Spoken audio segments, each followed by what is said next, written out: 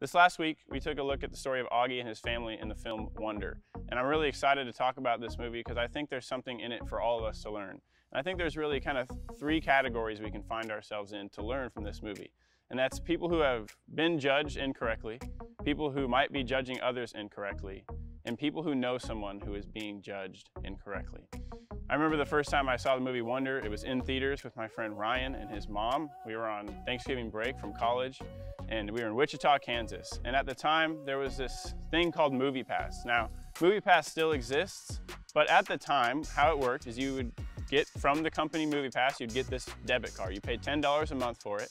And basically how it worked is you could spend money on that card at any movie theater, anytime, and see as many movies as you wanted, no matter what. You could see the same movie over and over again. I saw multiple movies 2 times in a row, like with different people.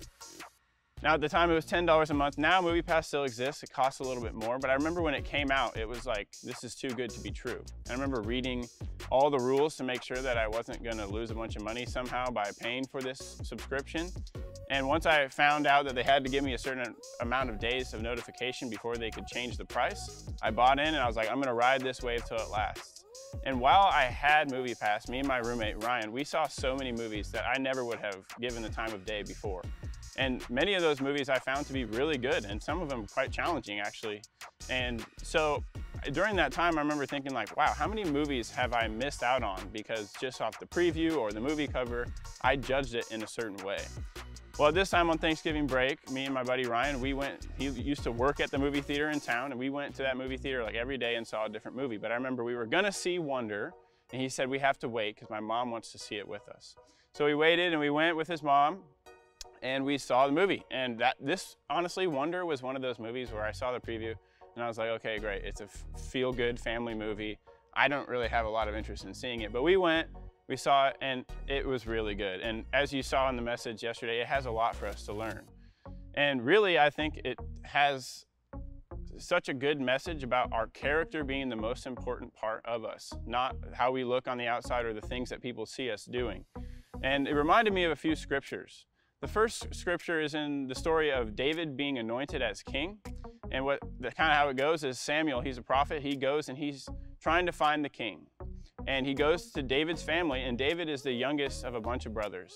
And the father brings out each brother one at a time. And every time Samuel sees one of these brothers, he's like, surely this is the Lord's anointed. And every time God says, nope, that's not it. And then there's a point in the scriptures where God says to Samuel, do not look on his appearance or on the height of his stature, because I have rejected him. For the Lord sees not as man sees. Man looks on the outward appearance, but the Lord looks on the heart. That's the first scripture that I think of. And the second scripture is from Jesus. And in this scripture, Jesus is interacting with the Pharisees. And the Pharisees are accusing Jesus and his disciples of kind of being unclean and not washing their hands before they eat and all these different things. And what Jesus says to the Pharisees, he says, woe to you, teachers of the law and Pharisees, you hypocrites! You clean the outside of the cup and dish, but inside they are full of greed and self-indulgence. And that imagery of like, we clean the outside of our dish, but don't clean the inside, like that would be kind of a tough life to live. A lot of our dishes would be full of germs. We'd get sick all the time. And what Jesus is saying here is like, you look great on the outside, but you're not focusing on your heart. You're not bringing your heart before the Lord. You're not looking at people the way that the Lord looks at people. And that's the battle that Jesus fights with the Pharisees time and time again, is they look really religious, they look like they love the Lord, but they're missing the heart of God.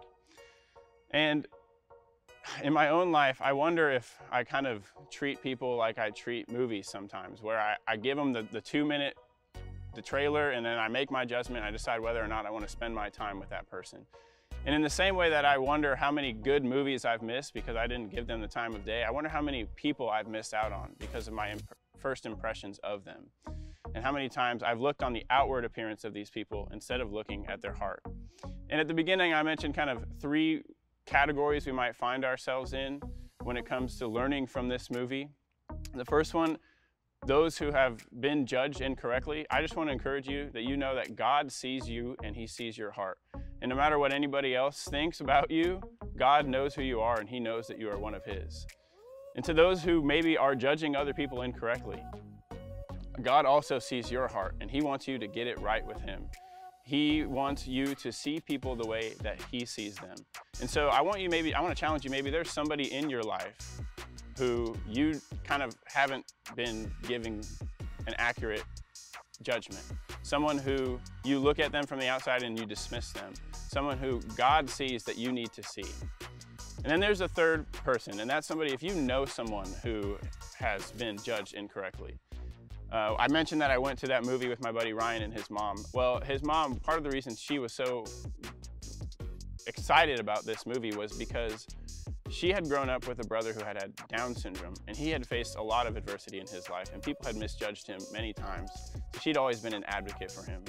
And I really just pray that we would be people more like Ryan's mom. Her name is Linda.